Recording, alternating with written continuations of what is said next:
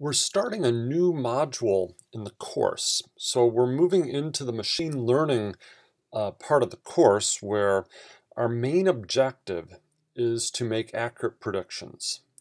And this first lecture is going to talk to you about how we evaluate machine learning models where our primary objective is prediction. So let's go back to what we've already covered. And so, we've had a training data set, and we estimate some y's from some x's using this data. And then the key thing is that we've been evaluating the model using the same data that we used to estimate it. So, our measures basically start with the residual sums of squares. So that's just the objective function value. Now, that's the thing that we minimize when we choose the parameters of our model. Say our linear regression or logistic regression also is. We evaluate the model using the data that we use to find the parameters. There were other measures that we had, and I'd like to just point out that these other measures have one-to-one relationships with this objective function value. So sometimes we compute the mean squared error where we divide by n. And to me, there's nothing really new about this. It's kind of like going from inches to centimeters. You multiply by a constant. Well, here we're multiplying by a constant. And so the point I'm trying to make is that mean squared error is basically very similar to RSS. There's nothing different about it. It suffers from the same issues that RSS suffers from. You could say r squared has the same problem. So we have 1 minus this objective function value over a constant. The total sums of squares, if you remember, was a constant. So what is this problem again? Well, if we evaluate our model on the data that we use to estimate it, our assessment of the errors will often be what's called optimistic. Okay, so the reason it's optimistic is because we've chosen these parameters, we fine-tuned it, if you will, to do well on this particular data set. There's a very famous phrase that's often used to describe this as capitalizing on chance. So we tune our parameters, and what happens is we end up capturing the noise in addition to the signal. Whereas all we want to do is capture the signal part. We don't want to capture the noise. So to illustrate this, I put together a very small example that I think makes the point very clearly. So here's my example. Let's say that in truth, now in reality, we never get to know the truth, but since this is a mathematical example, we get to know the truth. So in reality, my y values are just my x values plus a little bit of error. And how much error? Well, the errors are going to be normal 0, 1. So notice the variance of these errors.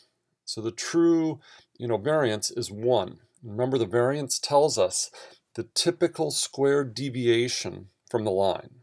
All right, so the true variance is 1. Now, I've set my seed so you can reproduce this if you want, and I've generated 8 uniform values. I multiply it by 10 to have a range of 0 to 10. And so you can see the x values, then I generate some y's, and I add 8 normal 0, 1 variables to them, and you get the scatter plot. Now consider 3 models. The first one is I'm going to just simply regress y and x. This model, I'm going to say, is slightly over-parameterized in that it's going to also have an intercept by default. And I didn't really have an intercept up here, so the intercept could make me slightly vulnerable to overfitting, but we'll see. The second model is let's say I didn't know that this was a linear relationship, and maybe I thought I'd try a quadratic term. So I have both a linear and a quadratic term. You can see the fitted models off to the right. So the linear model is the line, the red model is the quadratic, And then I decided to go a little bit crazy here and give you a 6-degree polynomial. So the poly function in R gives you a 6-degree polynomial with an intercept. And so when you do this, you get a curve that wiggles a lot. All right, well, let's evaluate these models the way we've been evaluating models, which is RSS, or the mean squared error. So I'm going to take y minus the predicted value using model 1. So model 1 is the black one, and we're going to square those errors and compute the mean. So this is literally the typical squared deviation from the from the mean. And notice the mean squared error is a little bit over 1. Now remember, the true variance is 1, so we're pretty close to the true variance.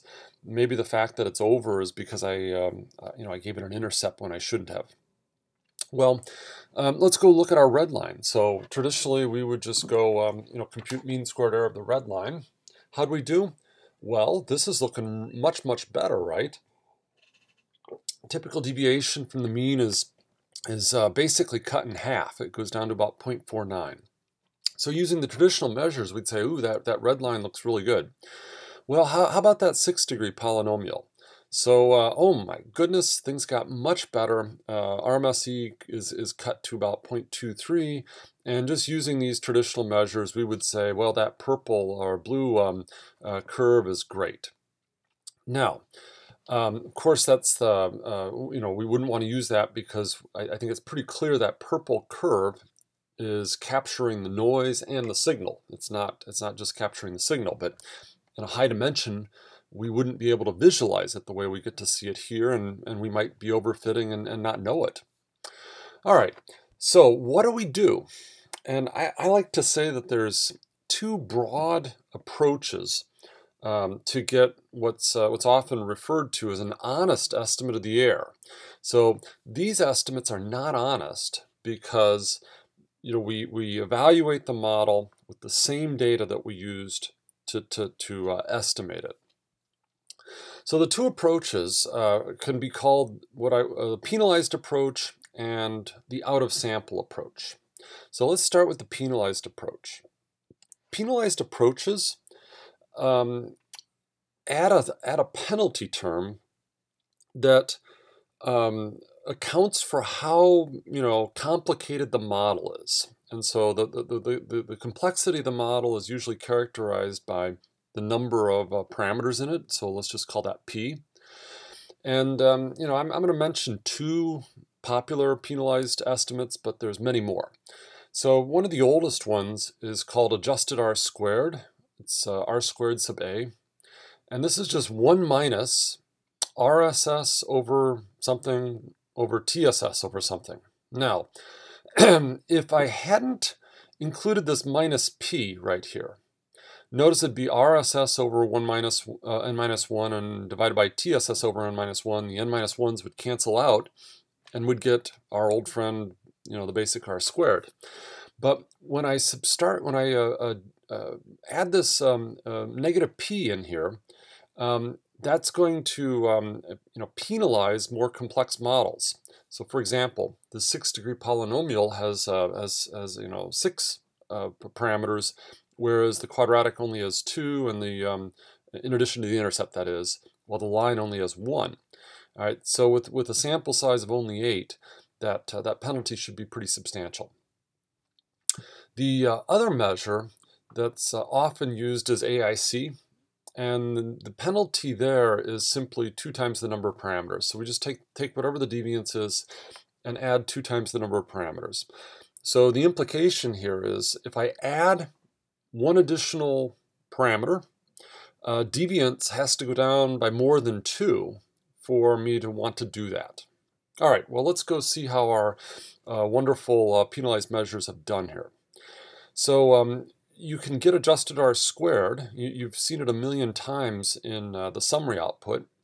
But summary returns a list. So if you say summary $ adjusted.r.squared, you get the adjusted R squared values.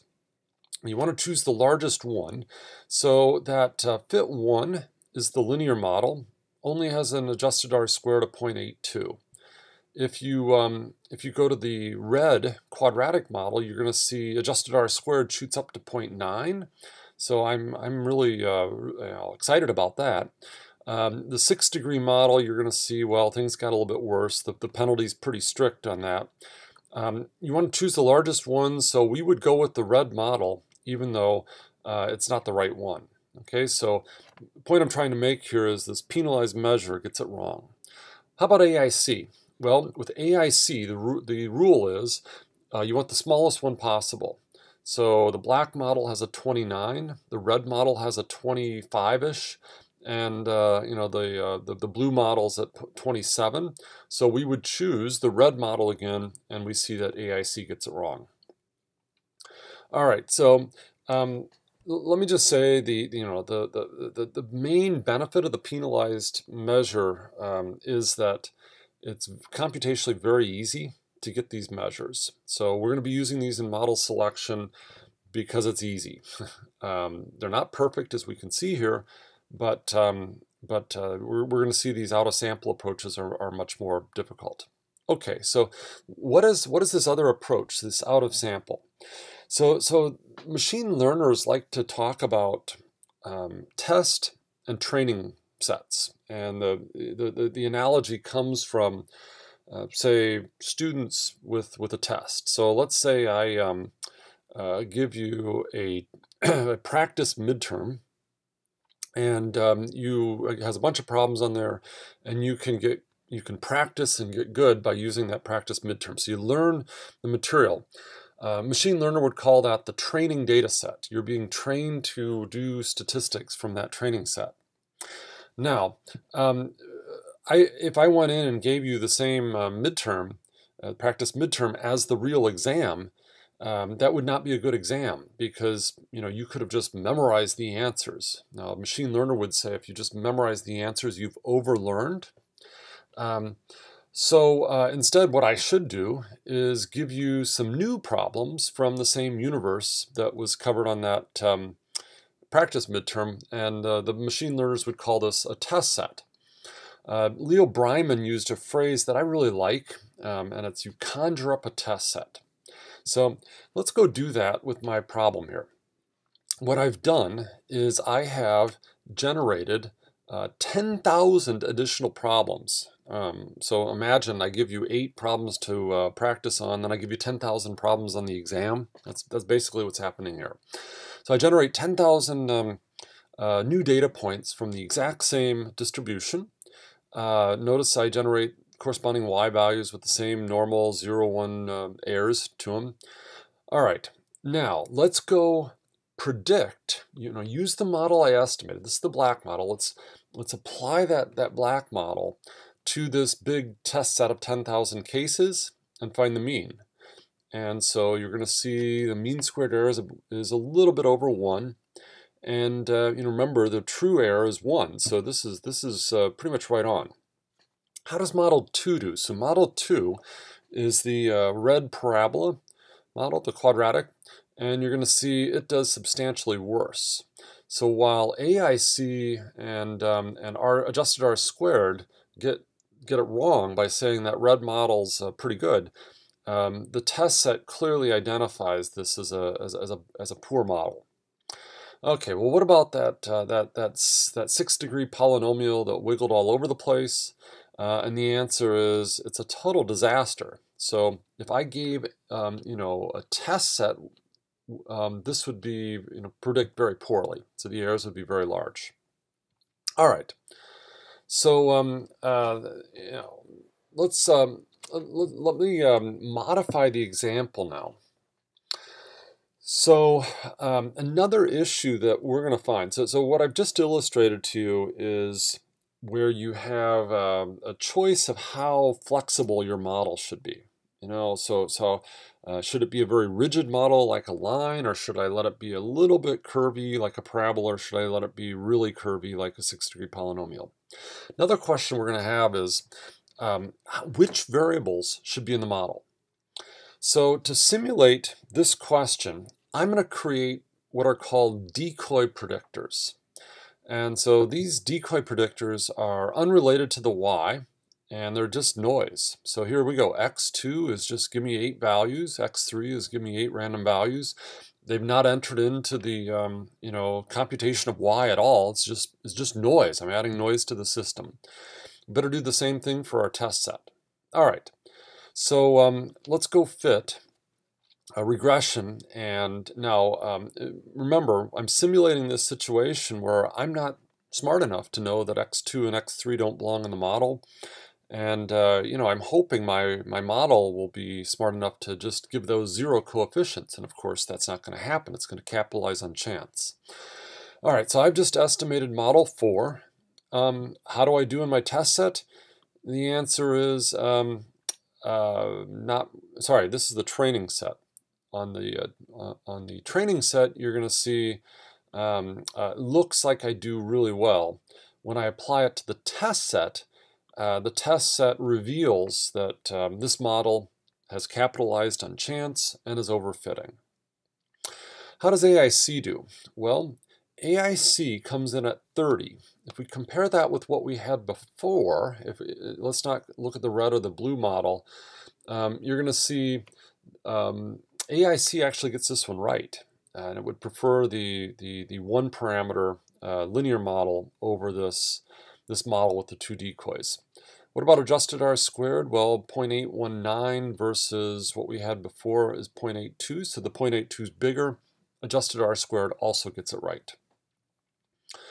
All right, so let me kind of summarize the takeaways on this. So when we build machine learning models, we're going to have to make some decisions. So the one sort of decision will be around flexibility. So I've illustrated that with the degree of the polynomial, but we're going to see other ways to make models flexible coming up. Another question that we have is, which variables should I include? Which one should I drop? Which one should I keep? We should not be using these metrics that are based on the training sample because they are optimistic. They capitalize on chance. So what do I do instead? Well, I got 2 options basically. I can either use a penalized approach because it's computationally very easy, or I can do something out of sample, and that's the better approach, but computationally a bit more difficult.